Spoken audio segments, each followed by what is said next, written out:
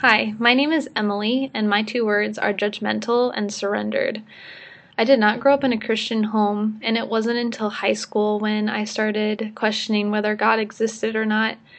And that's because I had lots of Christian friends who would bring up the subject often. They would invite me to church and try to start conversations about my beliefs.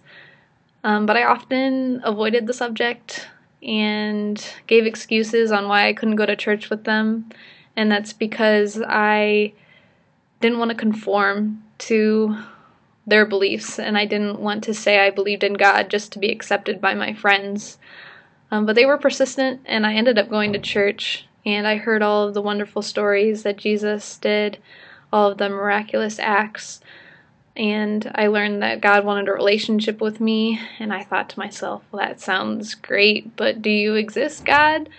Do I believe in that? I had no idea, and the problem was I would look at all of my Christian friends and would see all of their brokenness.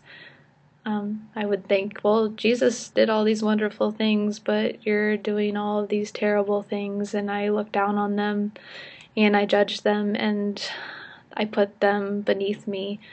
And it wasn't until a specific night where all of my Christian friends stood up in front of everybody else and gave their testimonies and were vulnerable and honest, and they shared their brokenness with everyone, and that was just a huge eye-opener for me. And they explained that the reason that they can get through their sin is only through Jesus. Jesus died on the cross to save them from those sins, and that way we can have a relationship with God. And that just clicked with me. I said, that's what I want. And that changed my view of God. And I told Jesus, I surrender my life to you. Take my judgmental self, all of me, all of my brokenness, and it's yours. And that's when I gave my life to Christ.